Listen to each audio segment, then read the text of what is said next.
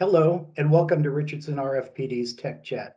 I'm Kirk Barton, Field Application Engineer for Richardson RFPD, and I'm here today with Steve Chenetz, Field Application Engineer for Microchip, and we will be discussing Avalanche ratings for silicon carbide MOSFETs.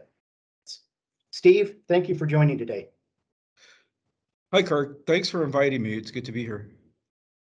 So, Steve, what is Avalanche and why does it occur?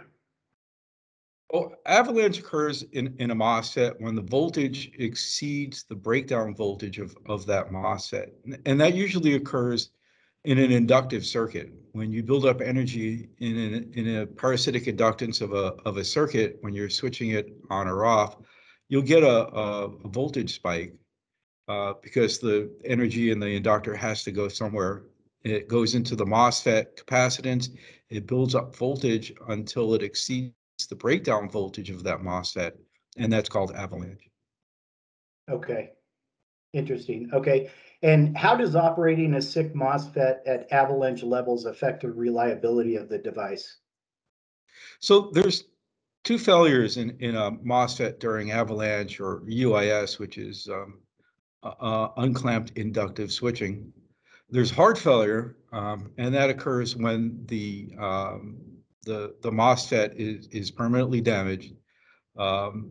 Ways to mitigate that are to, especially in silicon carbide, is the higher intrinsic temperature of the MOSFET.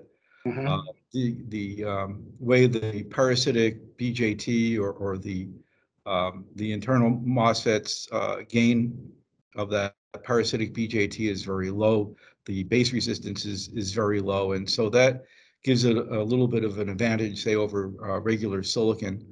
Also, in a properly designed MOSFET, silicon carbide MOSFET, that energy, as you can see from the picture there, is distributed across the entire die, which helps to minimize hotspots. There's also soft failures, which are degradations of certain parameters, such as the leakage current, the RDS on, increases in the RDS on, or changes, especially decreases in the threshold voltage. Okay.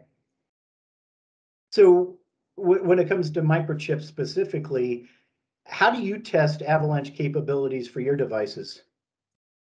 So one of the ways we test it is to put apply a certain inductance and a certain voltage, as you can see from this diagram, and build up a current by turning the MOSFET on. That current builds up in the inductor, and then you turn the MOSFET off. You could calculate or determine how much energy is being dissipated in the MOSFET by the energy that's built up in the inductance. And so we'll turn the MOSFET on, as you can see from the picture there. The dark purple trace shows the current being built up. When you turn the MOSFET off, you can see that the voltage increases, okay, and we'll get to a certain point where exceeds the breakdown voltage of that MOSFET, and then the energy at that point is dissipated in the MOSFET during this event. So by building up test circuits such as these, we can test each of our MOSFETs for both hard failures, single event occurrences, or for looking at any degradation to some of the parameters, such as we mentioned, RDS on or threshold, for repetitive UIS measurements as well. Okay. So when one of the things we do is we tested the gate oxide ruggedness with repetitive UIS or repetitive avalanche. What we'll do is we'll stress the part. In this case, we hit it with about 10% of its maximum before failure avalanche energy. And we did this about 100,000 times. We looked at things such as the IDSS, which is the leakage current, before and after the testing to see, just what effect repetitive UIS has on the MOSFET.